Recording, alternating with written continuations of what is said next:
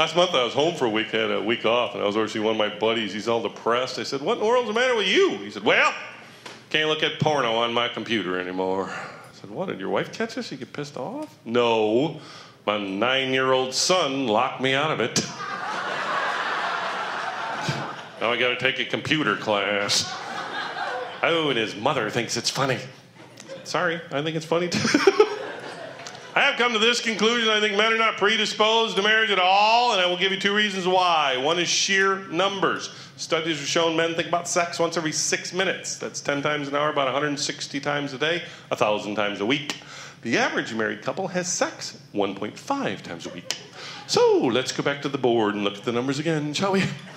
He thinks about it 1,000 times. They actually do it 1.5 times. Houston, I think we have a problem. The other reason is hormonal, because when a woman is near someone she loves, someone she cares about, there's a hormone created called oxytocin. That creates feelings of loving, caring, nurturing, connecting. Men are ruled by testosterone. That creates 2 drives: screw it or kill it.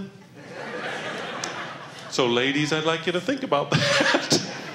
Next time you're laying in bed with the man you love and you're saying, how come you never just hold me? Because he's trying to save your life.